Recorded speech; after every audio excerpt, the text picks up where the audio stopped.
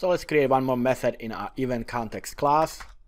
And again, it's going to be protected for the override.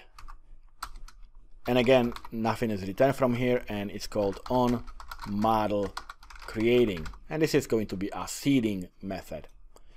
And in order to seed a database with initial data, I'm going to pass in the model builder, because we want to grab the data from the model and assign some values to it. So you want to assign value to the comedy event for the name, the ID, the date, the same for the comedian, the same for the entity of venue, as well as the gig.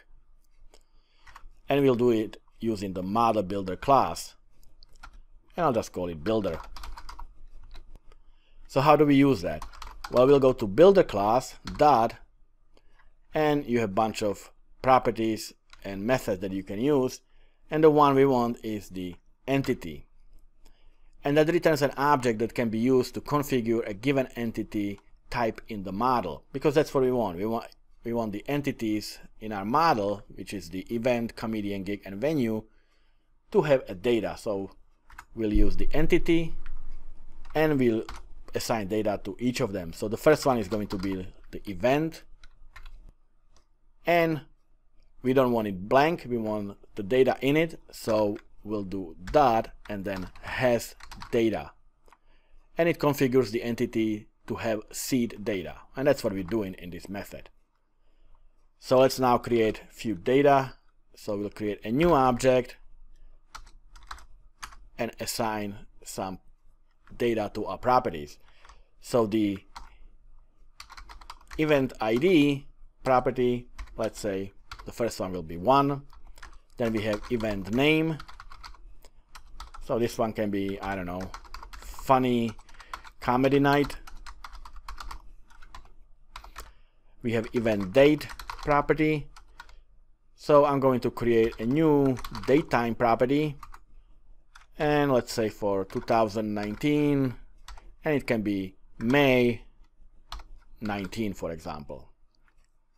And we have to assign the event to a venue as well, and we don't have the venue yet, we'll do it next, but we'll assign it, let's say, to venue with ID that equals 1.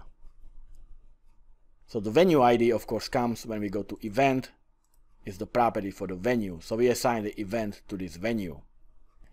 Now there is also, of course, the collection of gigs, but this is not a table. So we do not have to populate it in our builder over here, just the venue ID. So this is our first entity that we populated with data. Now let's create the next one. So I'll go to builder.entity, and this time I want the venue to be populated.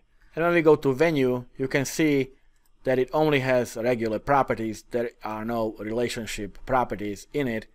So it simply want to populate the ID, the name, street, city, state, zip code, seating, and serves alcohol. So just like we did over here, we want to add data, so we'll use has data, and we'll create a new entity and populate the data. So of course the first one is the venue ID, and this is going to be ID 1 for the venue, and then we have all the other properties. So we have the venue name, the street, the city, the state, the zip code, the seating. Now the seating is an integer, so it's not in quotes, and we have the serves alcohol, which I set to true. So this is a venue ID 1, which also belongs to this event as well. So next, let's build the entity for the gig. So let's create another builder.entity for the gig, and once again it has data. So we will create a new gig. So let's have a look at gig, and you can see that we have our gig ID, headline, and the length, but we also have the event as well as the comedian that this gig is being performed by. So we need to pass in the IDs for the event and comedian when we are creating the relationship and seeding the database. So over here, first let's create the gig ID, and it's going to be the first gig, so gig ID 1. The next one is the venue ID that the gig is going to be on, so it's going to be venue ID, and we only have one, so venue ID with 1. And of course the comedian ID, which we don't have the comedian yet, that's gonna be the last one we create. So let's assign this gig to comedian ID 1.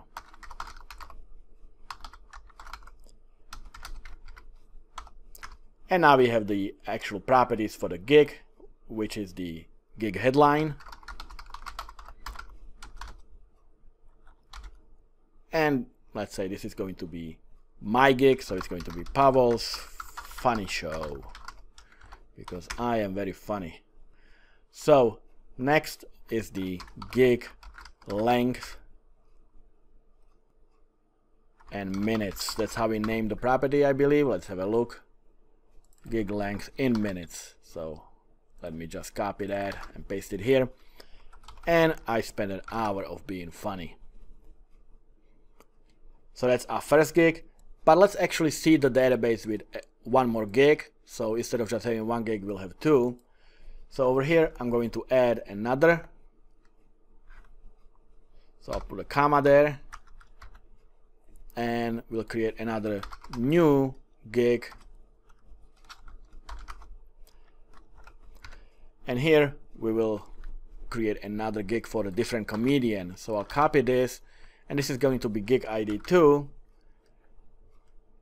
And it's going to be for venue ID 1, so it's going to be the same venue. They will have 2 gigs. And the comedian ID will be 2. And the headline can be lifetime of fun.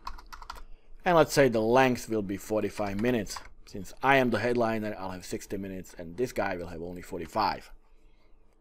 So we have 2 gigs created. And now let's create comedians, and since we have 2 gigs, I want also 2 comedians. So let's go to builder.entity for comedian, which will have data. So the first comedian, it's going to be comedian ID equals 1. And let's actually have a look at the comedian, what we need. And it's just the properties for the first name, last name, and contact phone. So let's do the first name. And this is going to be me, so it's Pavel. Last name, Almashi. And we have the contact phone. And my contact phone, if you want to ever call me, is 111-222-3333. And it is a fake phone number, so don't try to call me.